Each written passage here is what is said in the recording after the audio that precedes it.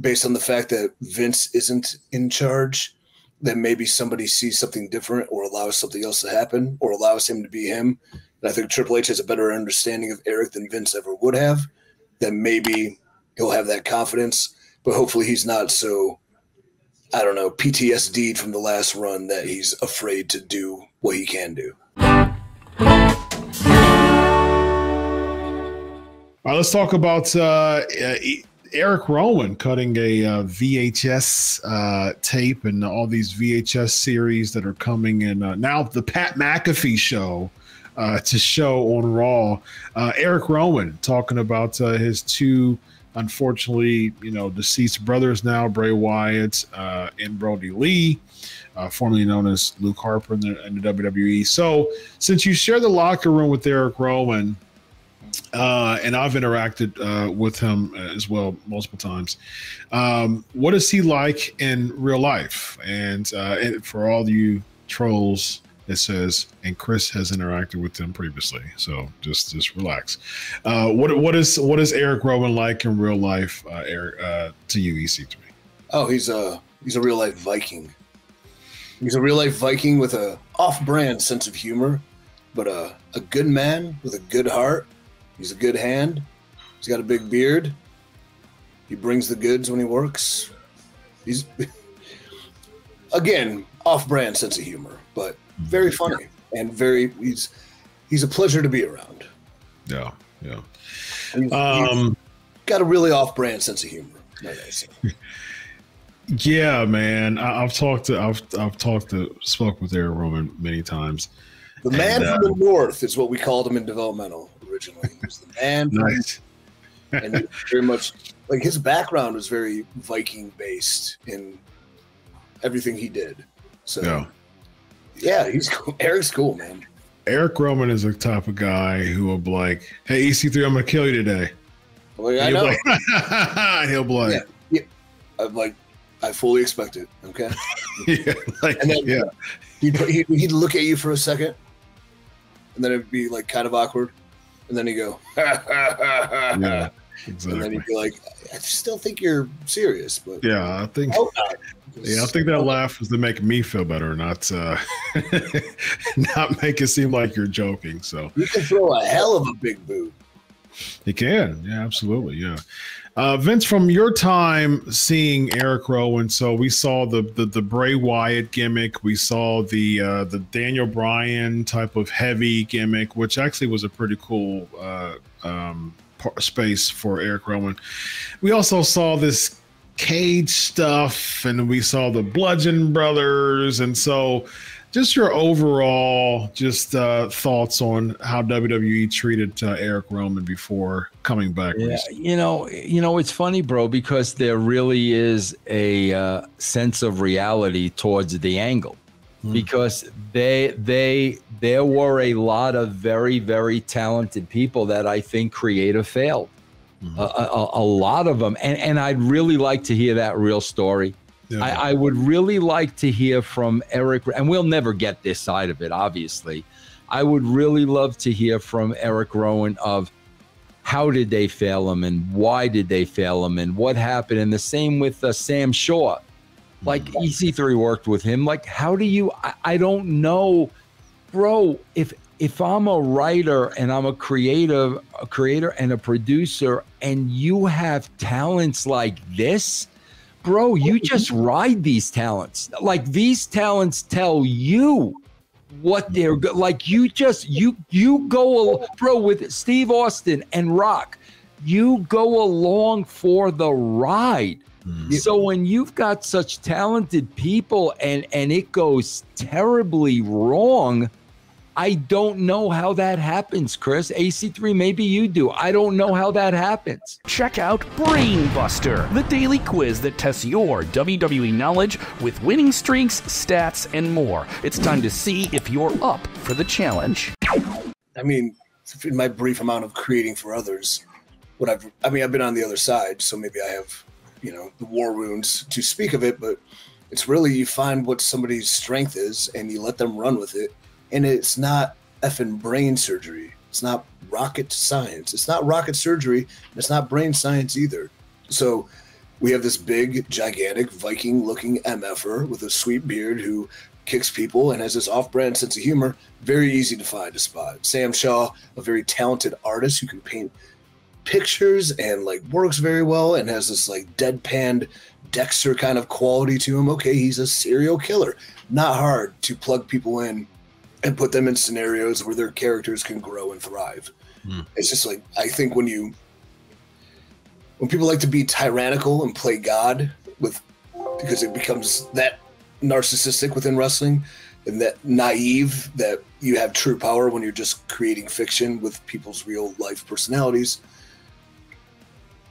You have the tendency to want to micromanage or overmanage, but then there's other people's whose careers are on the line for the success of others, so they want to manipulate this or they want to change that. And the worst thing about it being a talented person when it comes to creative people is everybody's telling you a different idea, and you feel, until you learn, you feel obliged to appease each and every idea that comes your way, because at the end of the day, the only idea and vision that really matters is the person on top. And then second is your self-fulfillment in pursuing the idea. So there's a lot of noise that goes around where maybe you become confused because one person's telling me this and this person's telling me this, and this person's a creative, this person's a writer, this person's a writer, this person's a producer, and there's no true hierarchy short of one man on top. Appease him, your checks will get bigger. Yeah, and it's like, you know, Chris, when you're writing this stuff and you're creating this stuff, bro, there are so many people need help. Sure. And that's why when somebody comes along that gets it, it's like just a weight off your back, because they get it, they know what to do. I got to go work with the other people that really, really need help. That's why when I look at this list of talent, I'm like, how do you miss, bro?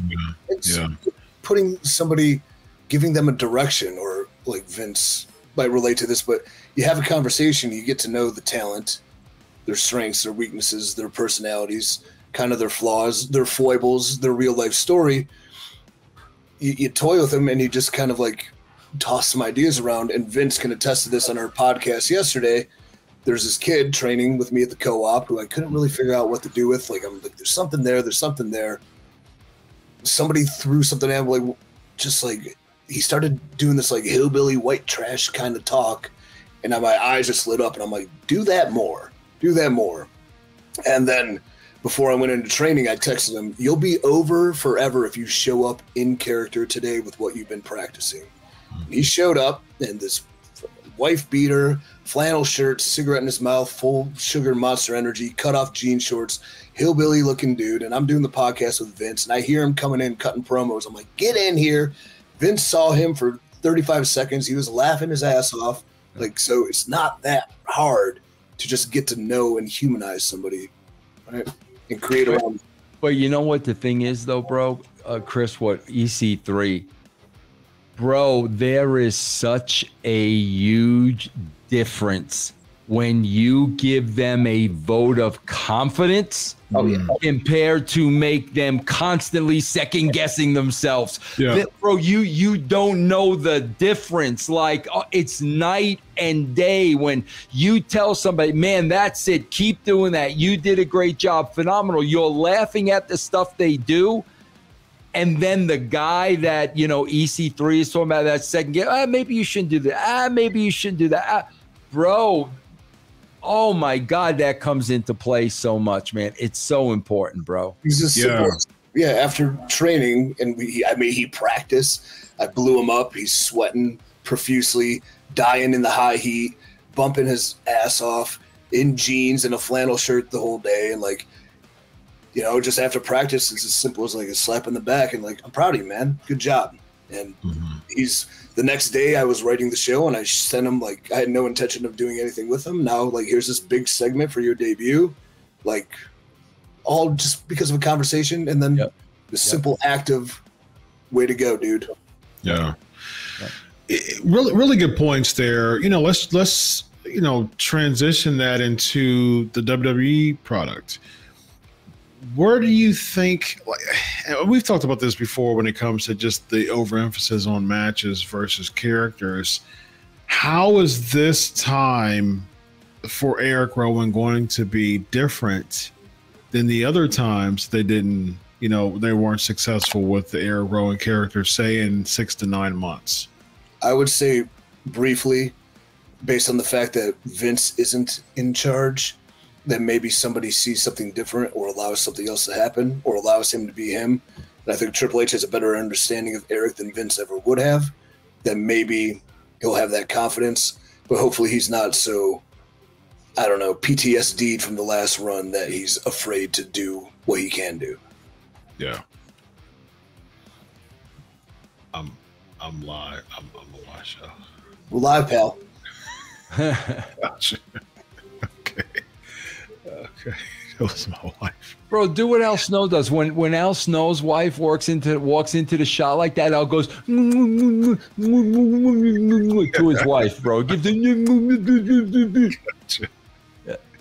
Chris is too cool to do that, bro. Chris, you won't give the wife the kissy poo, huh, bro, on camera? Yeah, she just decided to interrupt. Her best. But she did it. She's teasing me. She had a robe on. But ooh, all right, let's hurry up and Enough said, Chris. All right, here's a brain teaser.